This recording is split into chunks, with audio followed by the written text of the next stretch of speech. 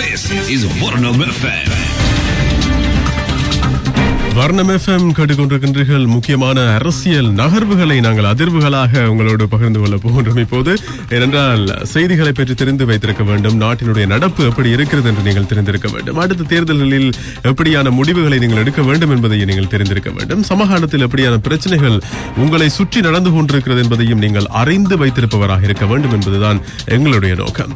சரி, முதலில் பார்க்க வேண்டியது இன்று 3ஆம் தேதியாக இருக்கிறது. கடந்த 1ஆம் தேதி மே 1 மே தினம் சுதந்திர அதாவது கட்சிகள் மிக சுதந்திரமாக செயற்பட்ட ஒரு நாள். ஆனாலும் கூட தொழிலாளர்கள் அன்றும் தொழில் செய்தார்கள், வியர்வை சிந்தினார்கள். ஒரு நாள் வேலை செய்யாவிட்டாலும் எங்களுக்கு யார் தருவது சாப்பாடு, எங்களுக்கு யார் சோறு போடுவது என்று மிக தெளிவாக வெளிப்படையாக கேட்கிறார்கள். ஆனால் கட்சிகள் தங்களுடைய பலத்தை காண்பிப்பதற்காக அந்த 1ஆம் தேதியை பயன்படுத்தின. உண்மையில் கட்சிகள் தங்கள் பலத்தை காண்பித்தனர். கடந்த 1ஆம் தேதி நடைபெற்ற அந்த மெய்தின கூட்டங்களில் கூட்டு எதிர்கட்சிக்கு மஹிந்த ஆதரவு அணிக்கு மிக அதிகமான கூட்டம் வந்திருந்தமை நிச்சயமாக தெளிவாக தெரிகிறது. அதை இல்லை என்று யாரும் சொல்ல முடியாது.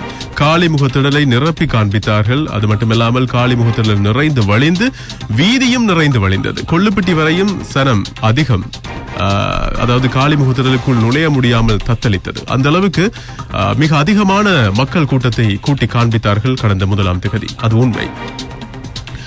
எனவே புதிய ஒரு ஆட்சி மாற்றத்துக்காக மக்கள் ஆணை பிறப்பித்து விட்டார்கள் என்று மஹிந்த ராஜபக்ஷ இப்போது முன்னாள் ஜனாதிபதி மார்தட்டி கொள்ளக்கூடிய ஒரு சூழல் ஏற்பட்டிருக்கிறது. அந்த அளவுக்கு அந்த மெய்தின கூட்டம் இவர்களுக்கு தலையை நிமிர்த்தி வைக்கக்கூடிய ஒரு சூழலை உருவாக்கி கொடுத்திருக்கிறது. எனவே தேர்தல் ஒன்று வர வேண்டும் என்ற எதிர்பார்ப்பை இப்போது மேலும் மேலும் இவர்களுக்கு அதிகரித்திருக்கிறது.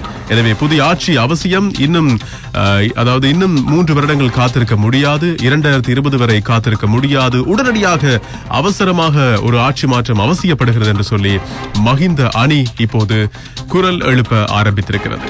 எனவே நல்லாட்சி அரசாங்கத்தினுடைய வீழ்ச்சியும் இதனூடாக தெரிவதாகத்தான் சொல்லப்படுகின்றது. நல்லாட்சி அரசாங்கத்துக்கு மிகப்பெரிய ஒரு பின்னடைவு ஏற்பட்டிருப்பதாகவும் சொல்லப்படுகிறது. இந்த மக்கள் வெள்ளத்தை பார்க்கும் போது 3 கூட்டங்களை ஒன்றாக நடத்தியது போன்ற ஒரு உணர்வு ஏற்படுவதாகத்தான் பரவலாக பேசப்படுகிறது.